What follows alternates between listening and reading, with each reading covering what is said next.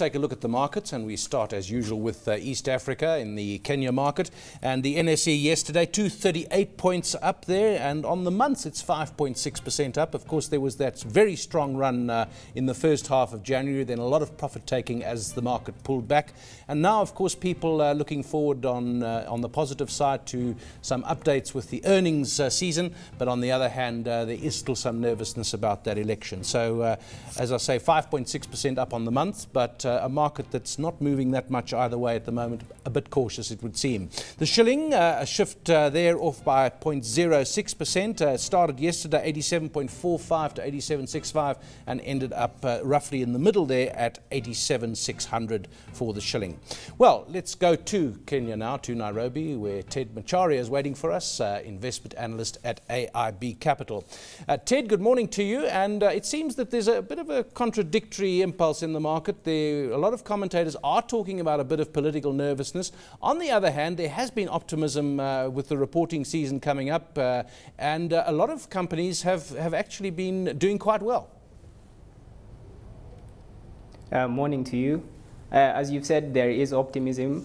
We are expecting end-year results from particularly the banking sector and the insurance sector, with Barclays and EABL expected next week.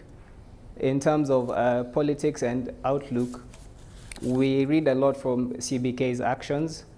They have dropped the central bank rate to 9.5% in a bid to stimulate growth.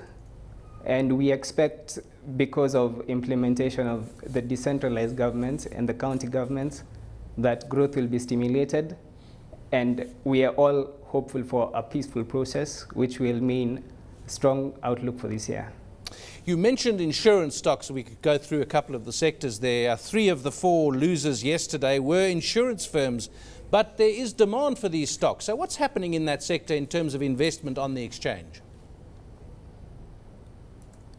Yesterday's trading was dominated by foreign investors, who made up about 63% of market activity, and they were making strong buys, particularly on EABL, BAT, the banking sector, and they were selling Safaricom.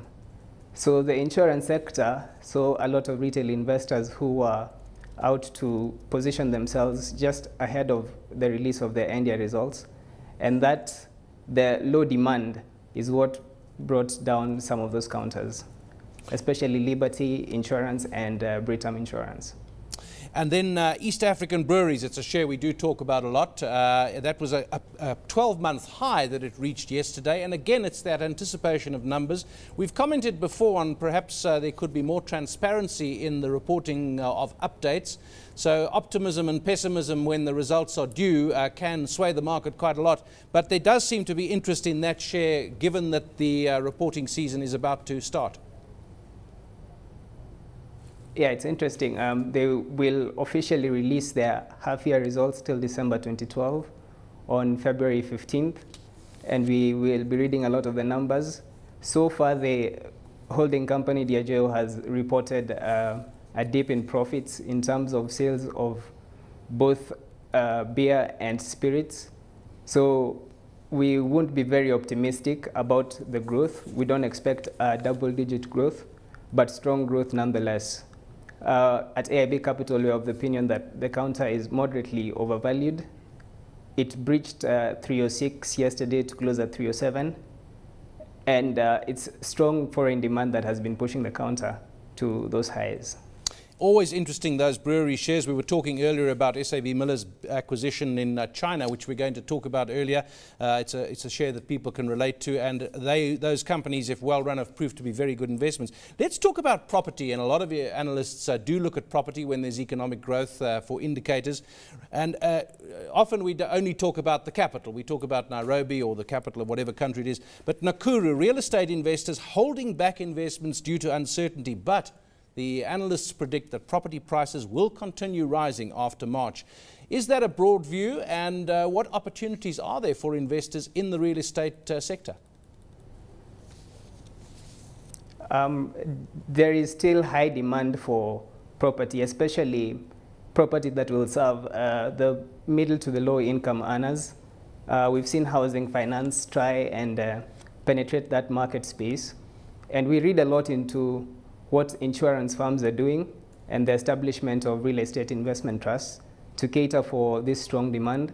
So in the short to medium term, obviously we expect slowed down investment, particularly from the private sector, as we wait to see what's going to happen on the other sides of the election. But in the long term, the demand is still there, the supply is lacking, and so there's a lot of space for property developers. And now, in particular, as decentralization is implemented, we will see counties coming up, and demand for proper housing in those counties will also rise. So outside Nairobi, we should also see strong demand. Apparently, United Nations said in 2011 that Nakuru was the 4th fastest growing town in Africa. That must bring its own problems as well, and some speculation perhaps by investors. Yes, it does. Nakuru is the rugby capital of Kenya, and there's a lot of holidaying activity, particularly, and sports activity, recreational activity going on there. So developers will obviously be flocking there. But we expect demand to pick up in all counties. We've seen Nairobi, the Upper Hill area and Westlands area has become very prime property for businesses, with insurance firms looking to build office blocks in those areas. And as decentralization continues, we will see Nyeri, we will see Nakuru picking up demand. So we expect demand to keep the way it is.